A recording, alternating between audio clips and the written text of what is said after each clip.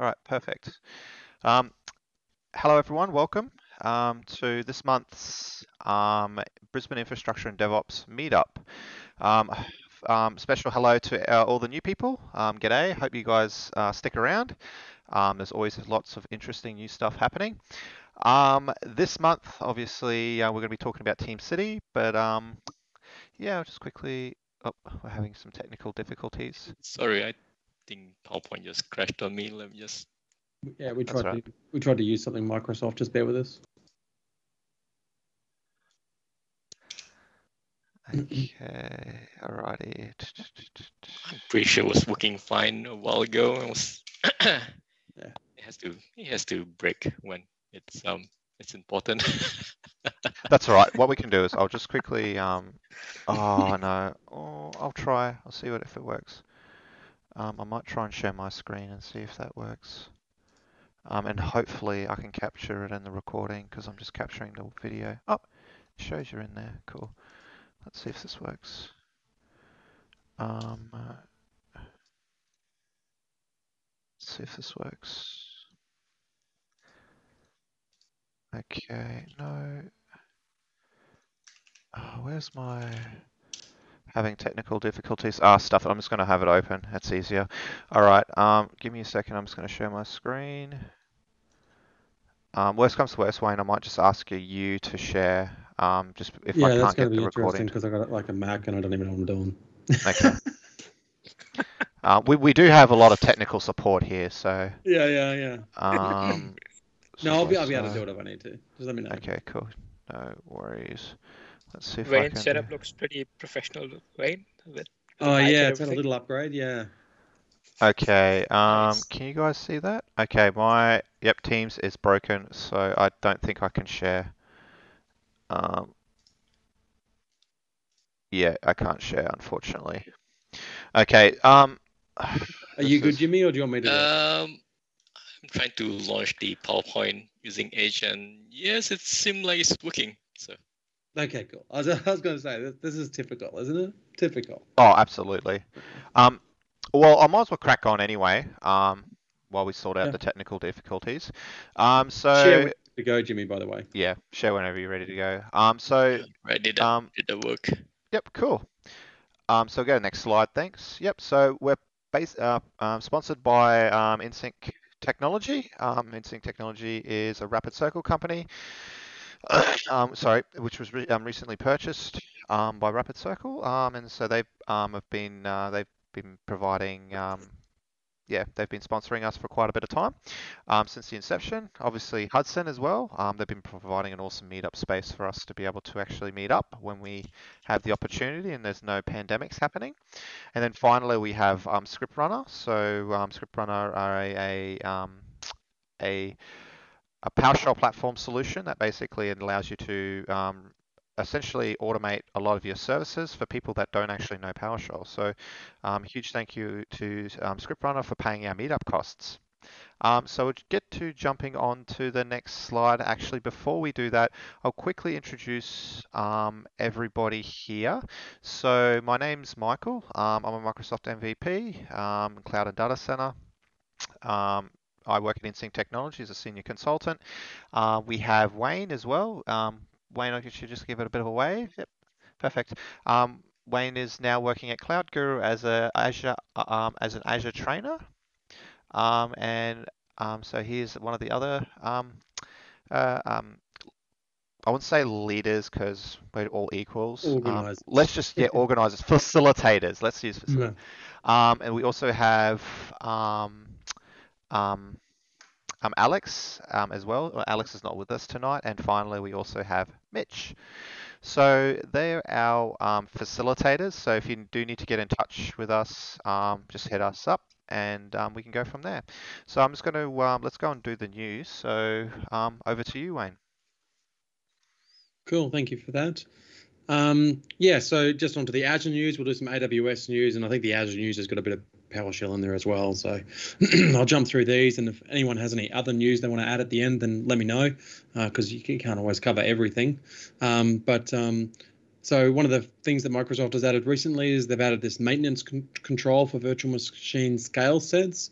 So that allows you to sort of have better control over when your scale sets in Azure, automatic maintenance occurs, and when you want to replace the image on those, how and when that occurs with maintenance windows. So that's kind of cool. There's 5 more free services for Azure have been made available. One of those is Key Vault, which is awesome. And there's 4 others. I actually forget which ones they are off the top of my head, but there's a few more there. More free stuff is always better. They've added in preview identity-based connections in Azure Functions, so you can use managed identities with your Azure Functions to access Azure resources, which is kind of nice, just less keys to manage and all that sort of stuff. Very much looking forward to that one. I might give the next one to you, Michael, because I believe you might have done some durable function stuff, if you want to announce that one. Yeah, so PowerShell Durable Functions has finally gone into GA now. So I think it went late last month, if I recall from reading the article. But essentially, a lot of the issues have been resolved. But essentially, it's from a logic perspective, it's pretty much the same as what has been previously written in the alpha. And then with regards to PowerShell 7, that's now going to be shipped via Windows Update. The reasoning for this is because initially it was being shipped via the store. A lot of you guys probably would have known that PowerShell was being shipped by the store. It's being added by update just because of the fact that Windows Server operating systems don't have the Windows Store. So there needed to be a method to be able to actually deploy that. And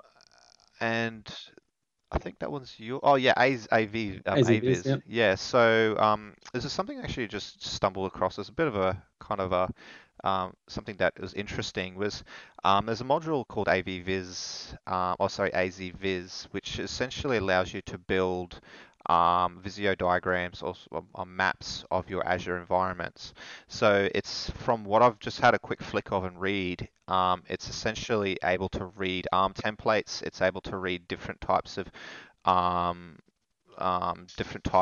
Azure resources, so you can actually connect it to a production environment, and it's able to actually generate maps of your resources, and they seem to be actually quite good. So definitely check that out. It's yeah, just saw that today, and I thought that was actually pretty cool. And I know that obviously it's always nice to be able to see that kind of stuff. So that's it for me. Actually, no, sorry, there's one more quick. Actually, no, I'll add it at the end now. Okay. Yeah, and just on the AZViz, I think that's still in preview or development or something. It's just a community-powered thing. So I think it's mostly one guy that's doing all the work. Yep. But it's coming along. When I first looked at it, I was like, nah, this is not ready, but it's getting better every day. Yeah. His name is Prateek Singh. I've been using this module since quite a long time now. And do you rate it, Rana? Oh, absolutely. It gives some really amazing information. I'll share a screenshot in the chat. Awesome. Yeah. Now for some AWS news. So key management service has gone multi-region, so you can now set up replication for your key management service in AWS. So you can actually have your keys available when you fail over to a different region in AWS. Yay! Applications can still work. Workflow Studio has been made available. I'm not sure. I think that's in preview. So if anyone's done any step functions in AWS and they've had to write the JSON for that sort of stuff, they've now got Workflow Studio, which makes it much nicer. It's all user interface driven. People who don't even know code can do some step functions in AWS now. Finally, crash consistent backups for AWS, and AMI images are now crash consistent as well. So you don't need to shut down your EC2 instances to create crash consistent backups and images, which is kind of nice. I don't know how it got this far without that being a thing, but it's now supported. Per second billing has been added for Windows and SQL Server on AWS, which is awesome. So just allows you to save more money. That's it for AWS. Yep. I'll just quickly add there. Ashley and Rana, I will be sending your books this week. So sorry about the delay. I've been dealing with a few issues, but I will be sending your books this week. Sure. Thank you. Cool. Yeah, call for speakers. Did you want to do that, Michael? Yeah, right. So, guys, we need speakers. So if you're interested in actually giving a talk, hit us up. You can do it via, if you're not on Slack, we can, one of us can probably paste a link below. Obviously there's, I know that we have a link that is sent to you when you join Meetup. But essentially, if you're interested, just hit us up on Slack, provide a topic, and we will slot you in. So just on the speaker thing, just quickly, Michael, some talks that we're interested in doing is sort of, and we are looking for people to do these talks, is talks like introductory talks to DevOps, like basics of CI/CD, which is Jimmy is doing tonight, and basics of infrastructure as code and configuration as code and those sorts of things. So if anyone's interested in doing like an entry-level talk in those areas or any other DevOps technology, could be Terraform, could be, we've already had Ansible, but we could do Ansible again, Chef or Puppet, any of those things. If you're interested in doing talks on any of those things, yeah, you want to sort of help make a name for yourself as well, sign up, let us know. And I think as well as that, if you're not comfortable with presenting, that's something that myself and Wayne can definitely help with. Yeah.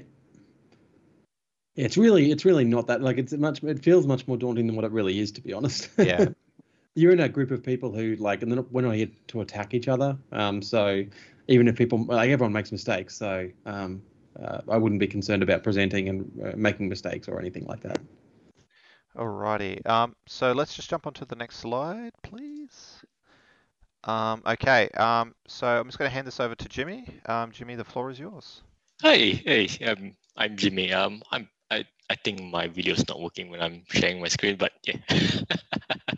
Right. So today I'm going to be talking about what CI/CD and what is CI/CD and how to achieve that using TeamCity.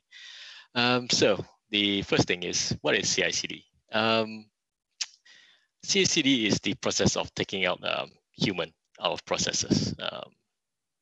In a lot of IT processes right now, stuff like regression testing, your performance testing, your build, your deployments, they all can be done by humans, but it is more efficient and how do you say, more efficient and so faster if it's done through a pipeline that can be defined through code.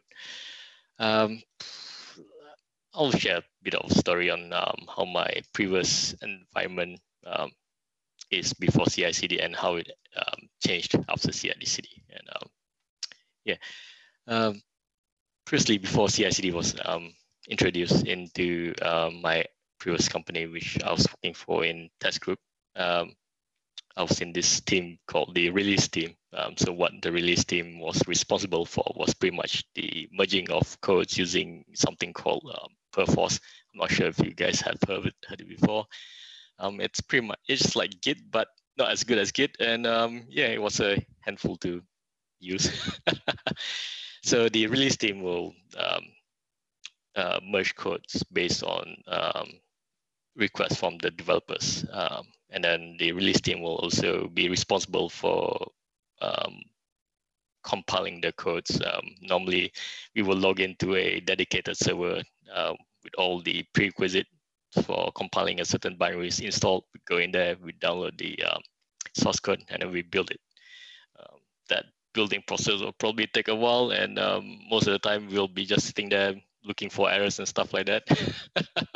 Very tedious process. Once we build that, we actually have to deploy it to test environments, and that's done manually as well. And because the environments is pretty huge, the system comprises a lot of tiny systems. We actually have, like, I think from memory is like 20 environments or so like that. So, and each environment has very unique combination of subsystems, versions. So in order to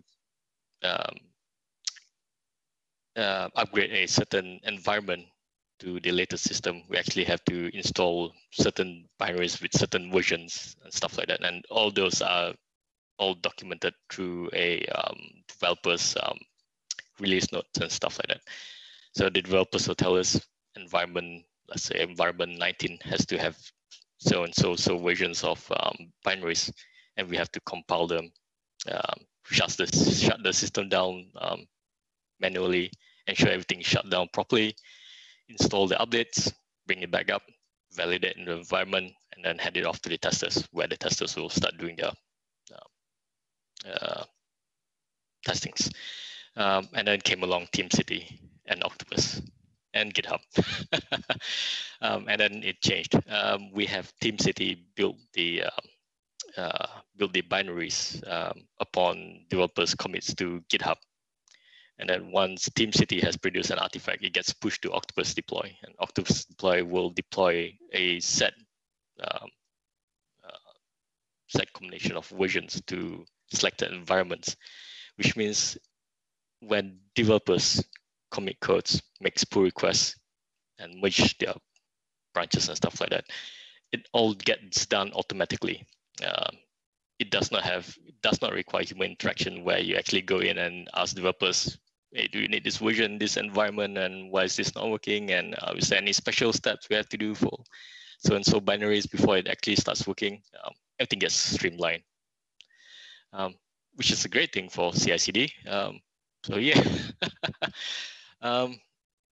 before CI/CD, the team is always swamped with requests for upgrading environments, building binaries, compiling binaries, merging codes and stuff like that. But once we implemented CI/CD, everything goes pretty much one click and it'll deploy itself. Oops, wasn't meant to click that. Right, why CI/CD? Reliability. So what I mean by reliability is the process will always remain consistent. There's no human errors. Like I said, if you have a massive environment where you have test environments consisting of different versions and binaries and custom steps and stuff like that, everything can be documented through, everything can be coded through CI/CD pipelines, so that once you deploy a certain binary or a certain to a certain environment, it will always follow the same step. Reusability, as in, let's say if you deploy to a test environment, you can reuse the same step to deploy to the prod environment as well, so that you can validate your steps that for deployment steps. If you deploy to test, it works. If you then you deploy to prod, it should work to the same step as well. Speed. Humans definitely can't do enough clicks to go faster than what code could do. Control. What I mean by control is when pull request comes in to merge from a certain feature branch to your main deployment branch, you can get peer reviews, you can put in approval, you can put gates in, so that what goes in production will always require approval, so you don't get accidental deployments and stuff like that. Accountability, most CI/CD pipeline has very detailed audit on what happens when a log of what happens and who actually performed those steps, so that if something does go wrong in production environment, you can actually check what actually happens and why it happens. So yeah, that's all I have for that. And now I'm going to do a quick demo on how we could spin up a quick TeamCity through container. Let me just go share a different screen.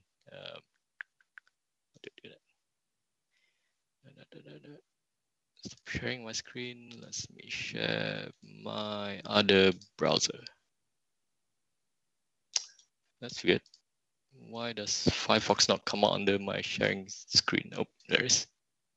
Share.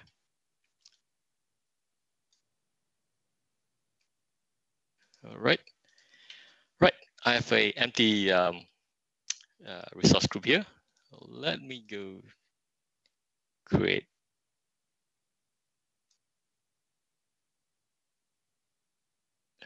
Let's see. This should work. Right. So I'm going to spin up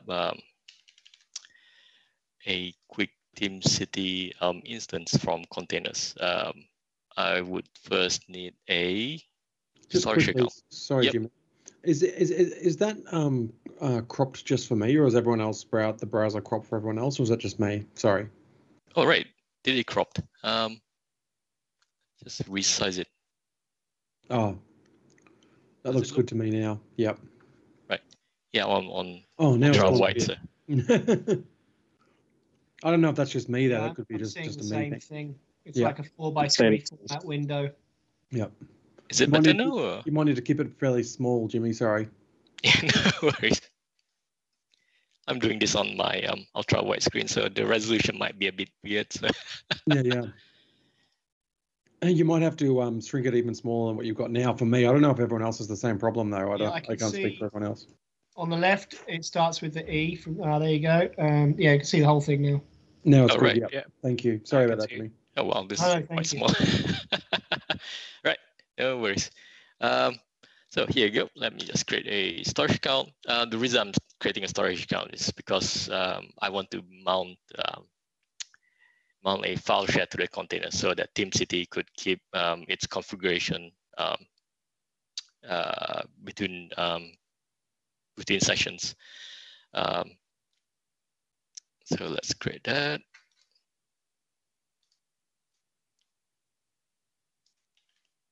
Is this running? Yeah, I'm pretty sure it is. Let me.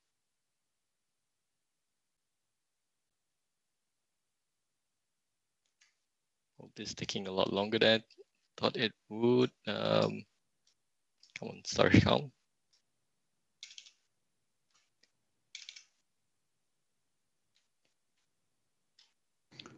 Well, we'll wait for that. It's not like it's a VPN gateway or something. Come on. Well, that waits. Oops.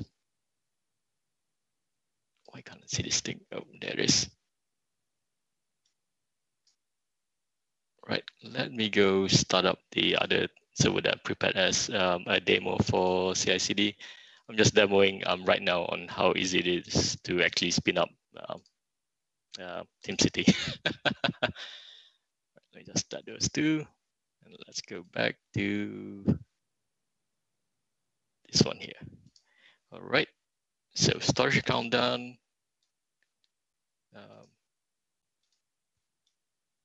Let's create 2 file shares in that. One for TeamCity, oops, and the other for a agent.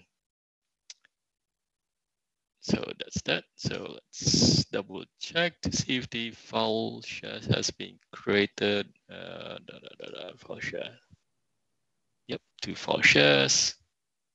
And let's create the TeamCity server. Oh, right, account key. That's what it. Where is that thing? Oh, you guys can see this. I'm just going to delete everything later, so nothing actually stays. There you go. First container.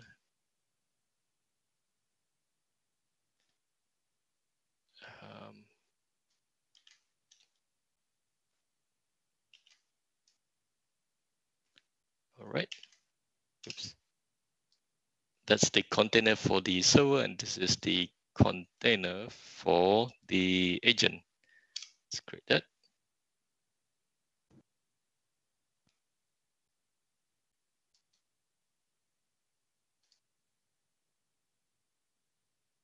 All right, demo servers should be creating right now. Yep, pending. Let me just make sure the one that's actually set up and supposed to be running is actually running.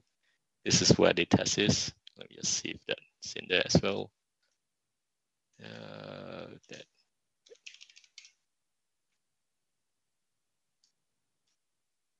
Oh, it's actually still creating. Everything's slow for some reason.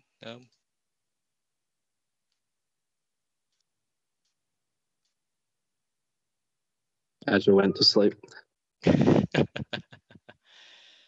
Sometimes it starts up really fast and sometimes just slow.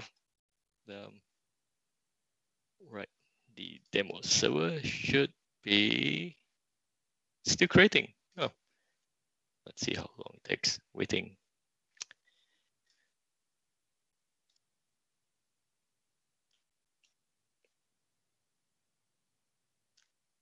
On hindsight, I probably should started off with this and then explain what CI/CD and why CI/CD all these thing creates. Come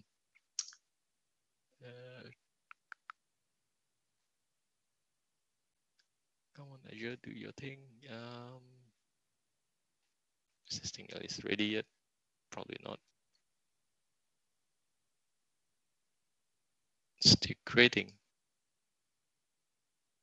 So, Jimmy, just while you're waiting for that container to spin up, Yep. do you want to just explain to us the two file shares? Unless I might be jumping the gun here, but you've got two file shares. Why you created those? Yep. Well, pretty much the file shares to store the configuration for the containers. Because if you do not have a file share, TeamCity has no place to put its configuration, so the configuration does not persist. So things like your build configuration, your projects, nothing will stay between containers restarts and stops. So yeah, that pretty much does so that your configuration could persist between container creates. Does that make sense? Or? Yeah, and so do you have one that's shared between all agents and another one that's for individual agents or something? What are the two? One is for the server itself. That's where all the configuration of your projects live. And the other one is so that your agent could store its configuration. Each agent will have its own unique authorization key. If you do not have a persistent storage, you have to authorize your agent every time it comes online. It really depends on what you choose. You can either have it as without a file share. So whenever you spin up you restart the agent, you just have to go into TeamCity and authorize it. I'll show you what I mean later once this thing starts. But yeah, agent-wise, it really depends on your decision if you want it to have a file share or not. But it's important for the server to actually have a file share so it can store the configuration and stuff like that. If you do not, like I said, you'll not have your projects when you stop and start your agent again, your server again. So let's try that. I'm pretty sure this will be up soon. Yep. Is this the server? Is this the demo? All right, this is the actual server. Let's go back to demo. TeamCity demo. Is this one up and running yet? All right, it's running. Copy, paste. Too many ones. All right, that's TeamCity running. So you just have to go proceed. It'll do its thing and stuff.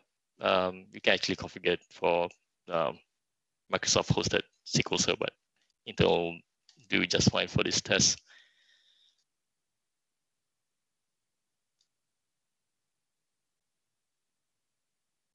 All right, TeamCity can actually log in now.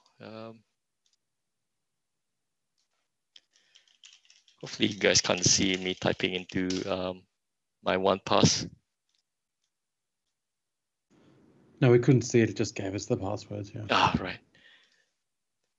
Well, it will be on the internet forever then. Come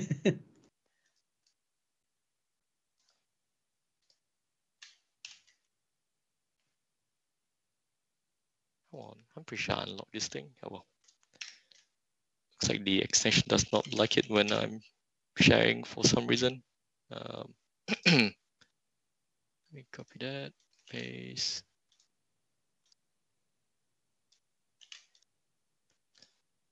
Is this one still starting? Yep, still starting up.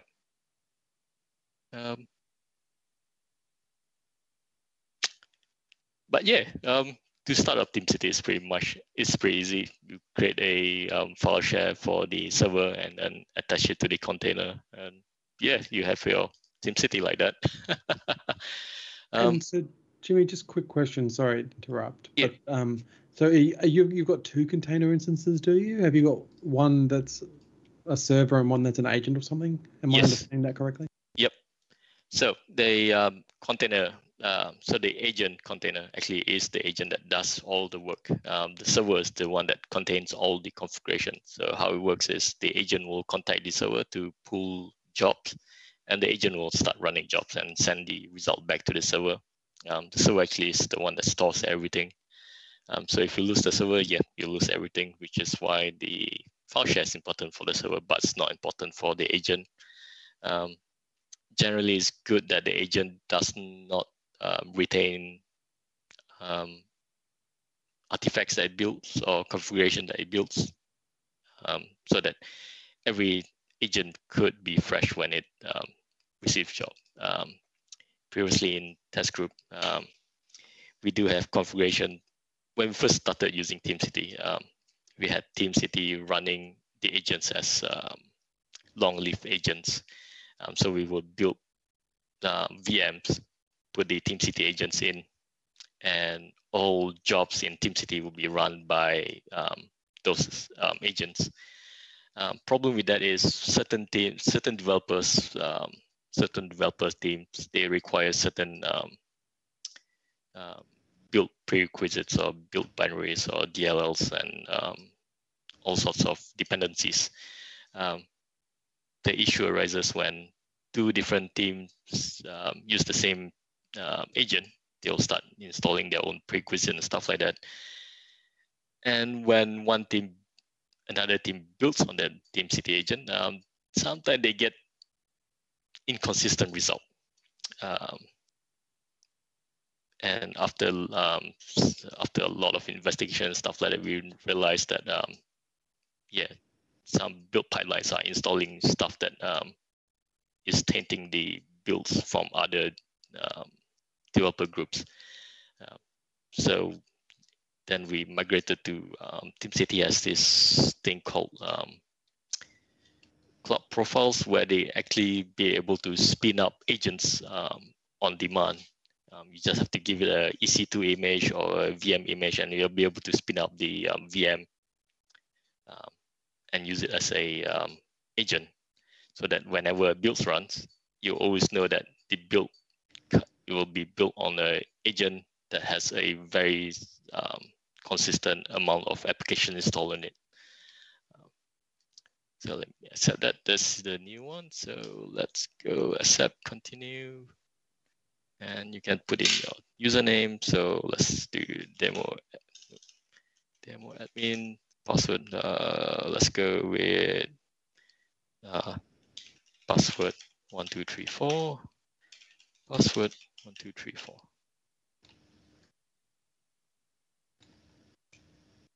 And so, Jimmy, just another question. Yep. Do you know if it has that same sort of integration with Azure, so you can have the container instances start dynamically as well, or? Yes, they do have a plugin that actually does that with Azure. It's a separate install, unfortunately, but it's a official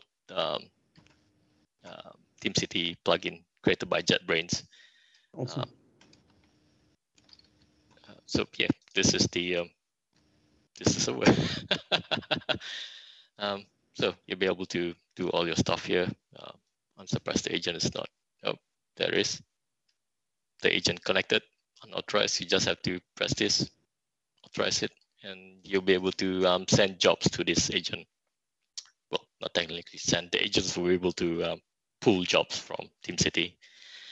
Yeah, if you do not have the file share, on every restart of this agent, you have to go here and authorize it to actually pull jobs. But there you go. With a couple of lines, two container instances, and a storage account, you get your TeamCity up and running. So let's go to GitHub, where I have my Sign in. It's almost too easy these days to get these things up and running, isn't it? Yeah. It is great.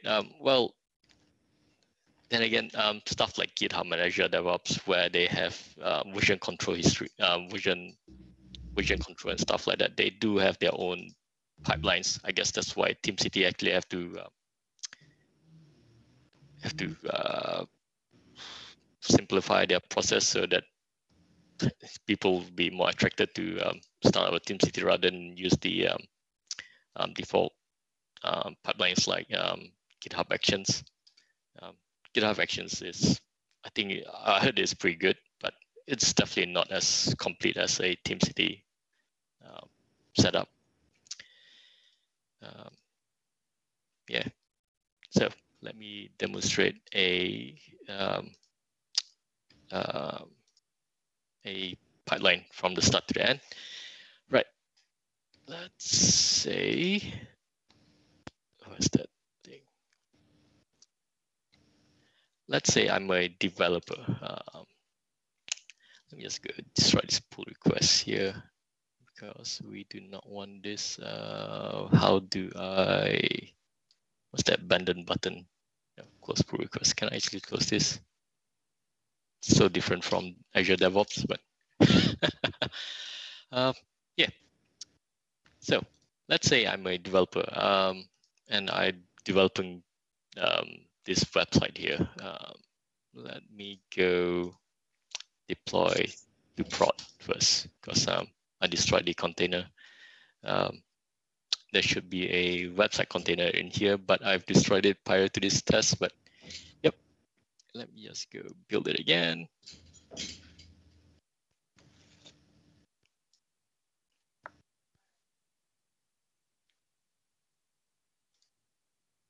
Right, so what this pipeline actually does, it actually creates a container from an image that's been built by this other pipeline here. It should come out fairly quick, I'm pretty sure. There you go, web prod.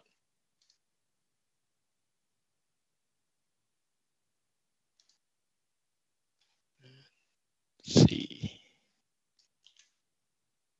I'm pretty sure it's running on, oops, 3000.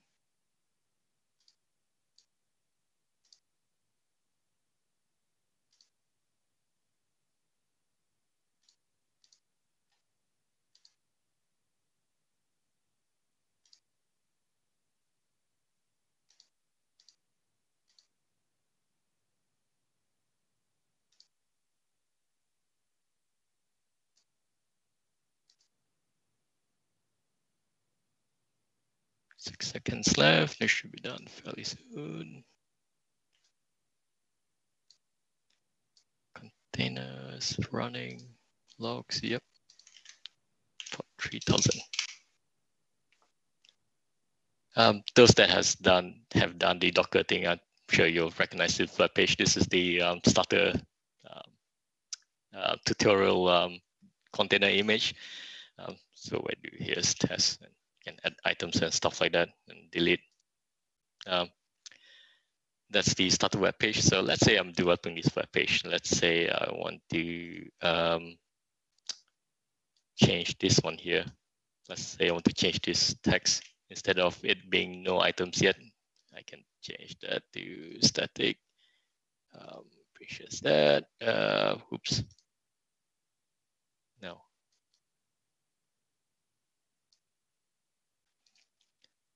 Let's say I want to edit this. Oops, am I not in the right file? Oops.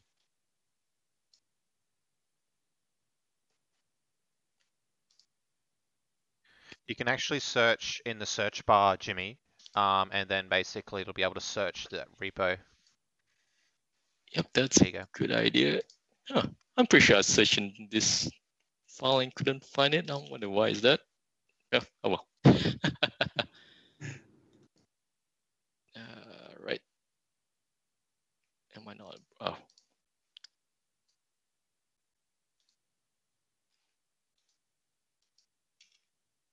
There we go. Let's say I want to make this to, this is a, this is out bit. Let's create a new branch. Jimmy patch 2, same step. And Jimmy, why are you choosing to create a new branch?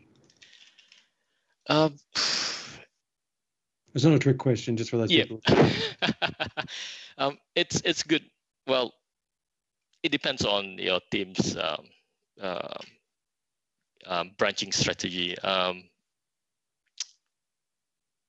My branching strategy is we always have a feature branch that we use to make changes to your code before it's actually merged into the main or master branch. Yeah, so it really depends on your team's branching strategy. If your team's branching strategy is to always commit to master, which I highly not recommend, yeah, it's always good to do a pull request from a feature branch to a master branch, just so that you have controls on your global. Just have a talk, just basically discussing different Git workflow strategies, because there's quite a few out there, and it's quite a passionate topic among some devs, I've noticed. Yeah, so like this, like let's say I create a feature branch to actually to change that one message. So I'll create my pull request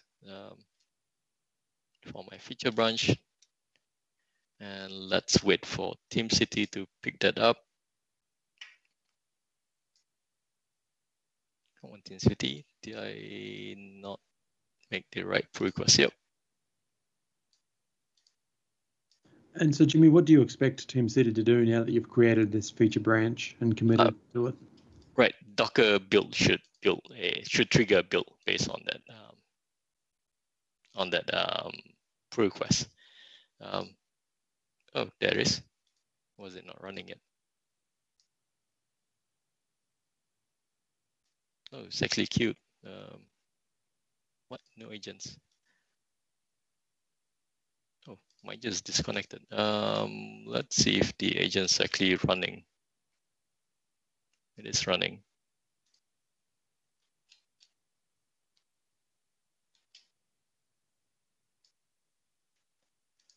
Yep. Did I get this? Right. Oh no, it's actually here. Oh, that's weird.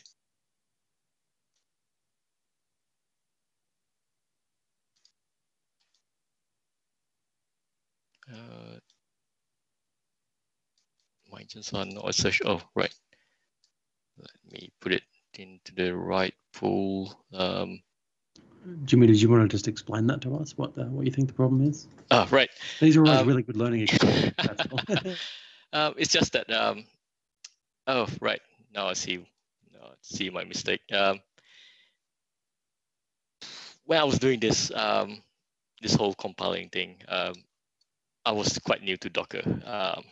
I wanted to have Docker be able to build Docker images within Docker itself. That's something that's possible from what I read. There's something called Docker in Docker, and that's actually an image provided by Docker as well. So we go to Docker Hub.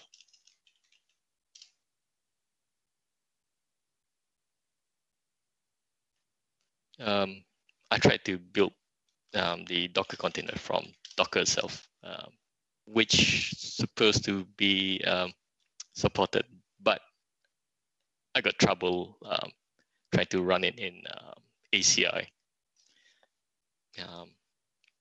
because I think it does require certain configuration on the host that's running the Docker containers, which we do not have control on if we are using ACI.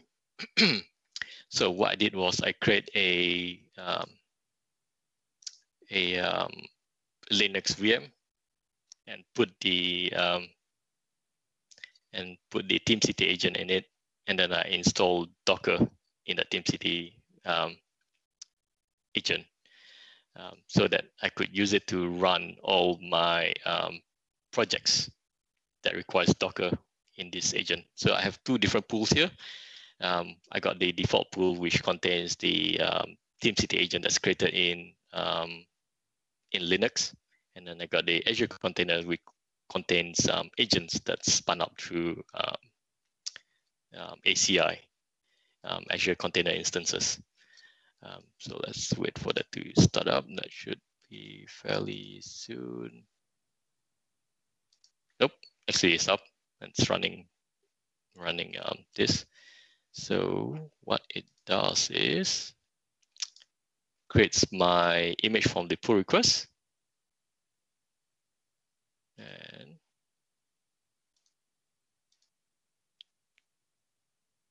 can deploy this to our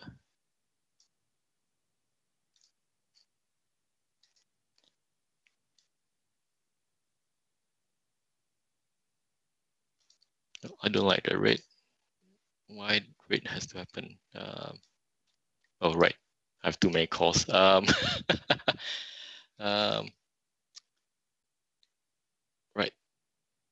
So let me delete these two containers because we are done with them. Let's just delete the entire resource group.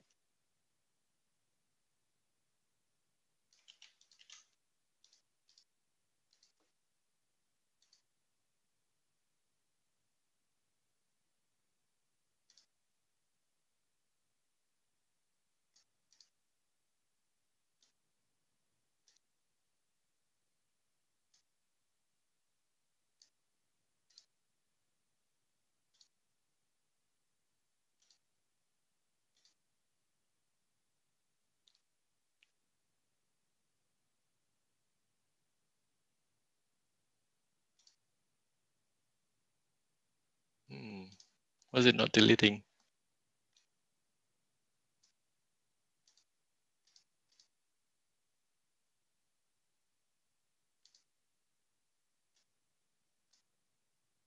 How many times have you spun around on your chair, Jimmy? Because yeah, yeah, around on your chair multiple times. No, done nothing yet. Let me go deploy that again. Deploy. And the great thing with TeamCity is you can actually link different builds like this. I'll explain what I mean. So let's go to edit set. Come on, was it not edit settings? Edit settings. You can create a dependency on Docker build. So you can actually use the parameters that are set in the Docker build pipeline like that. That's something that I don't think Azure DevOps can do very well, which is something that's great about TeamCity. Like that, you can actually specify its dependency and using the parameter of its dependency. Why this is great is because you can use the same exact steps for both test and prod, let's say reusability, and just share the parameters that are defined through containers here. So what this does is it actually create container. Oh wait, sorry, no, that's the template. That's the project. Docker build. Like I have a step here to actually determine the tags that gets assigned to the Docker image. So if the GitHub branch is default, I actually set the branch tag to main. If it's not default, it becomes a pull request number. So what this means is if we were to go into here and we look in our ACR, what's the ACR? Repositories. Demo site. We actually have tags for our image to deploy. So we can actually deploy a tag like pull request number to our test instance, or we can deploy main to our production instance. So in this case, where we go to projects and we look at pull requests, deployment successful. If we go to here, test.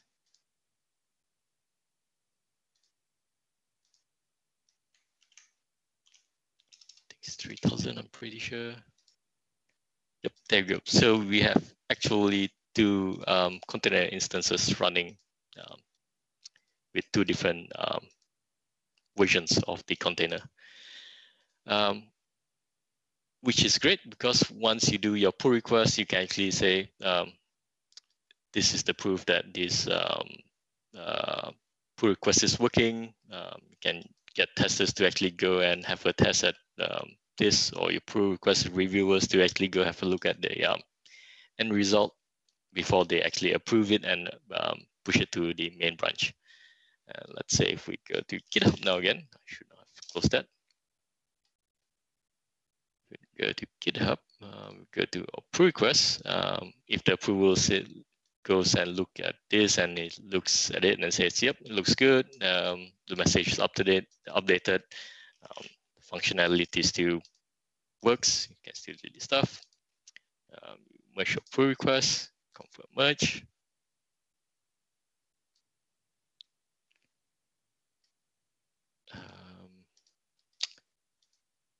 Has it got merged yet? Yep. Pull request. Yep. Closed. And TeamCity will pick up the commit and will start building a container and it will deploy to prod. Now this one should run. This one will not because it's a commit to main and not a pull request anymore. So let's just wait. Any minute now.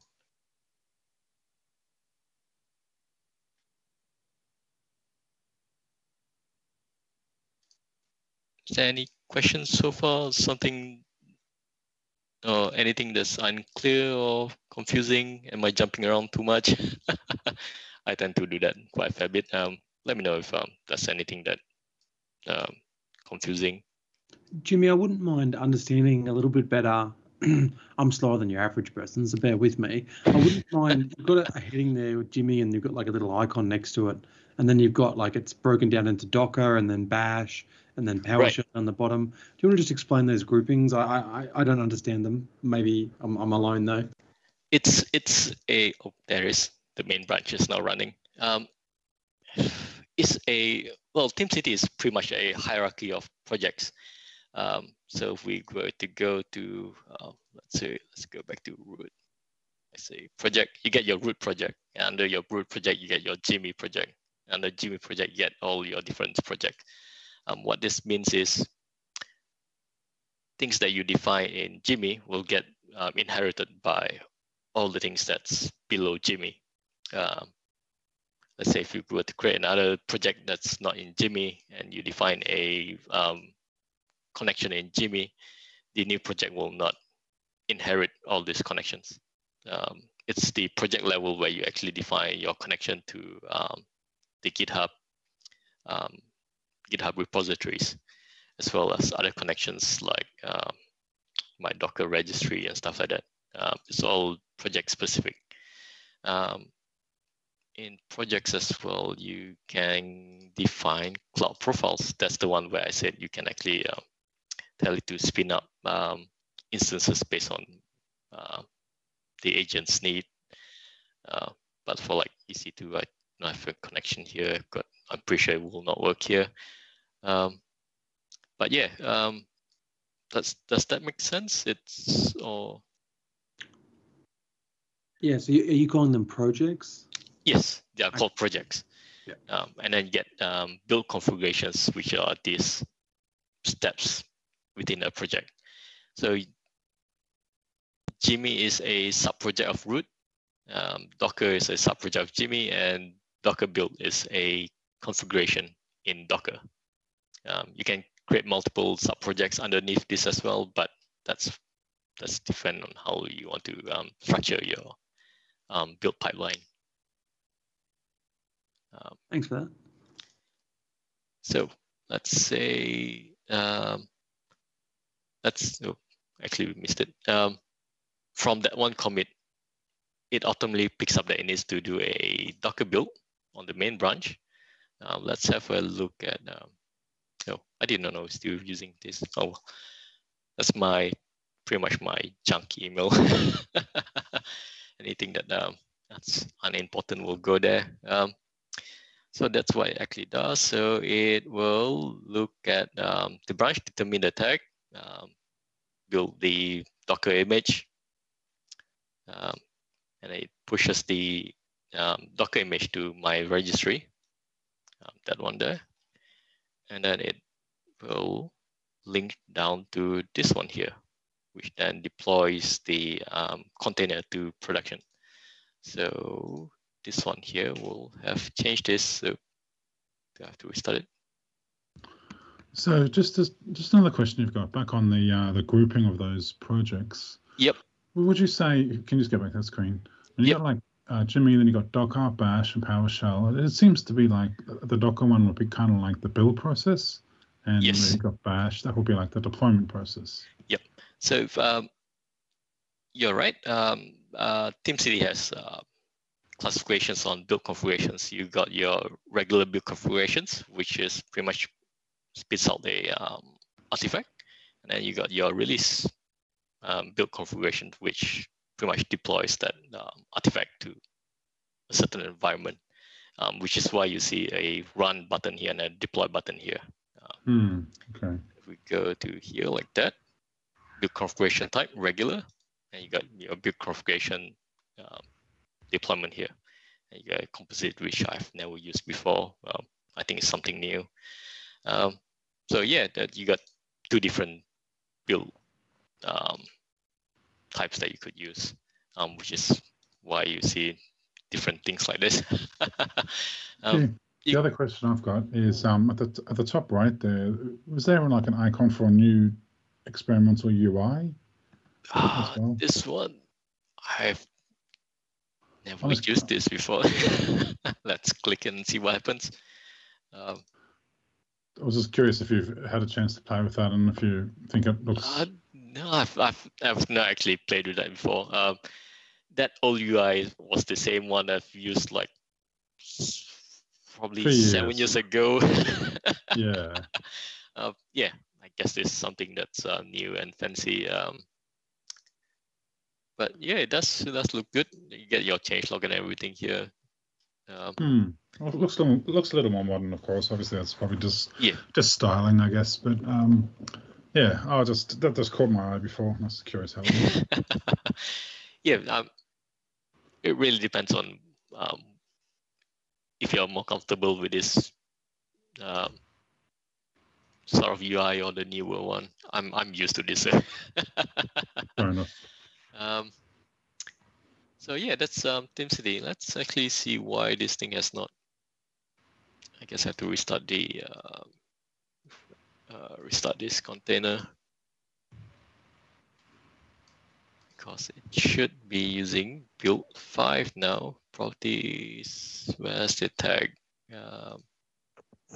Oh yeah, tag main. It should have this as an update in here. Have to investigate why. Try Control F5 just to see if it's. Oh yeah. Nope. Yeah. I'm pretty sure it built that. Let's go have a look at this. What does it think? And it is running. Yep, image main, which is what we want. And it would have built image main, yep. And that would contain changes, yep, from patch 2. Yep, so my changes actually in here. So I wonder why this container is not updating itself. Probably have to stop the container or something.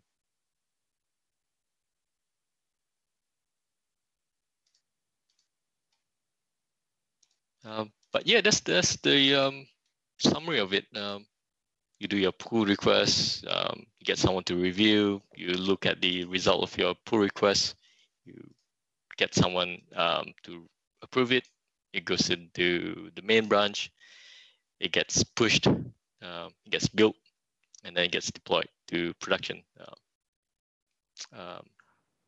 Yeah, you get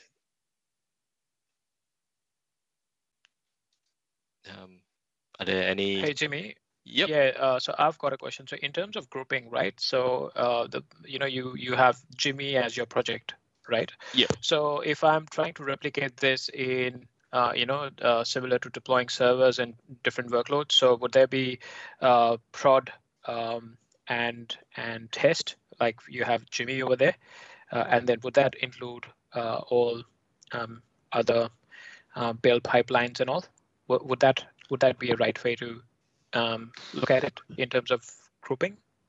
Well, it really depends, I suppose.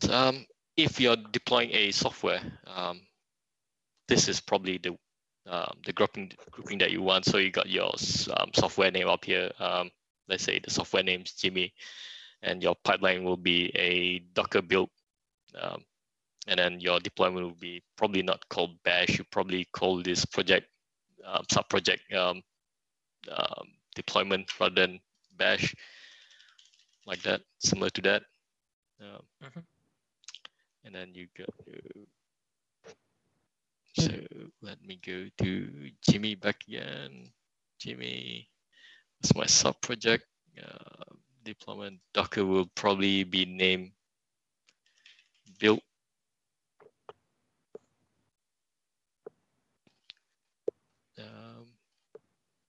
Let's go back to Jimmy again, and you probably would not have this delete project.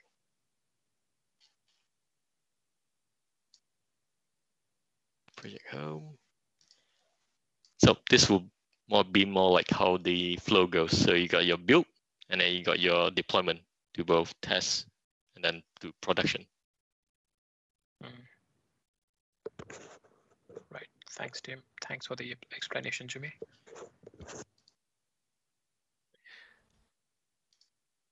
I've actually got a quick question. Yep. So with regards to TeamCity, TeamCity is essentially with its, just trying to understand from a comparison to, for instance, like Azure DevOps, build pipelines, or, you got GitHub Actions. So TeamCity kind of sits in that kind of space as well. And what I get from that is that it really was more focused on the Docker side of things in terms of being able to deploy services to a Docker image. Is that pretty much it? Like, is that what I? Well, the gist of it. Not exactly. Well, TeamCity can be a lot.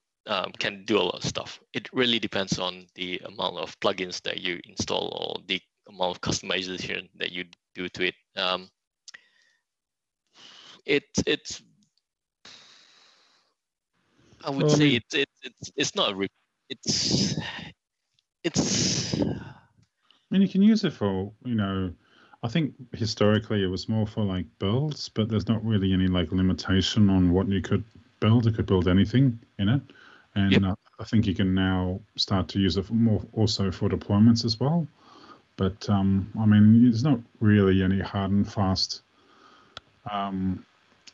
area where it goes. It's kind of a pretty generic tool, and it is quite powerful despite the UI looking a little bit dated as well. That's what I found. Okay, cool. So yeah, I was looking at it, I was like, even though it looks a little bit dated, I really don't like writing YAML or JSON. Yeah. If you not like YAML, you're probably not like Jenkins. Jenkins is pretty much all YAML's build pipeline, if I'm not mistaken. Well, it's the same as Chef and Puppet. Like Chef's all Ruby DSL. So there's a lot of essentially there's a lot of DSLs, which is that's kind of funny though because Yeah, I wrote my own, but and I don't like using other people's. So okay, yeah, cool. Is there anybody else have any other questions? Oh, there we go. Oh, cool. It really took it Yeah. took a restart of the content to actually We get it to get work, the update yeah. through. Yep. Well, that's something interesting. I learned something today. Might have to add that into the pipeline, Jimmy. Yeah, I have to blow away the container and re-add it back in again. But yeah, it's interesting. And Jimmy, do you know if it TeamCity supports like test integration and things like that? Yes, it actually does. I'm going to use a lot of examples from my previous workplace. Works. In my previous workplace, there's this team where they actually have a fleet of, I think they had like 40 VMs from my memory. And all those 40 VMs, they run thousands and thousands of regression tests on every single developer build. So TeamCity was pretty much running all the time, doing tests, and their test was like very comprehensive. So yeah, if you want it to do tests, it definitely could. This thing, it does everything from builds, tests, and deployments. And obviously, asking a silly question, but it obviously can include the results of those tests in the. Oh no, because the code's actually outside of here. That's where I'm getting confused. Yeah, how do you control the release using the tests? Because it's obviously separate. Yep, you can actually. It's been a while since I used GitHub, but you can actually post the result of the TeamCity build back to GitHub. Okay. And one of the requirement is that the build must succeed before you can actually merge the pull request. I'm pretty sure that's a paid service. Yeah, no problem. Yeah, just coming from the Azure DevOps world, I just got confused because it's separate.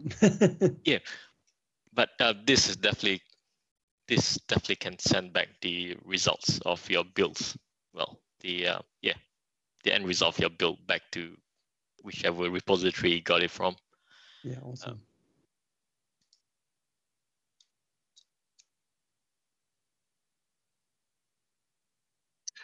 Yeah, just quickly responding to BW's question, which was, is this being recorded? And yes, it is.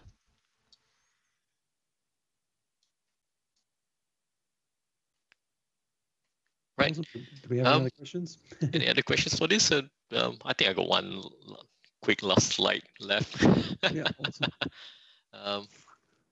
If there's no other question from TeamCity or how build pipelines actually work or how this particular pipeline works, I'm happy to answer questions on this pipeline. So essentially, TeamCity is monitoring that GitHub repo, and then when it detects a commit, that's when it will effectively do a trigger. Like yes, it'll that's trigger. right. Yep. Okay. Yep. So let's see. This is pretty much the triggers. So what is looking for? It's looking for changes in the default branch. The default branch is main right now, and it's looking for pull request branches. So as long as there's a pull request or a commit to the master branch or main branch, it will trigger this thing to run. And when this build runs, it also will trigger a. Oops, oh my, clicking through that. It will trigger a pipeline here to run, depending on whether it's a pull request or whether it's a commit to the main branch. So this one here actually has a branch filter. I'm pretty sure. Yep, it does not look at default, but it looks at pull. And the deployment one to prod will look at default only. And they both use the same same deployment template. So the process that actually goes and deploy this container is the same within test and prod. So you can actually test the deployment steps in test first before actually implementing it in prod.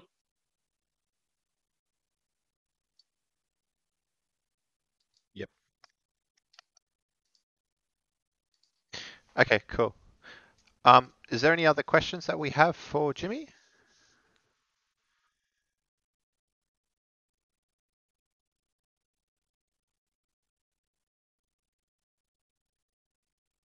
Alrighty then. Okay. Well, oh, sorry, Rani, did you want to say something? No, I'm good. Thanks. Okay, perfect. Alrighty. Anyway, thank you so much, Jimmy, for presenting.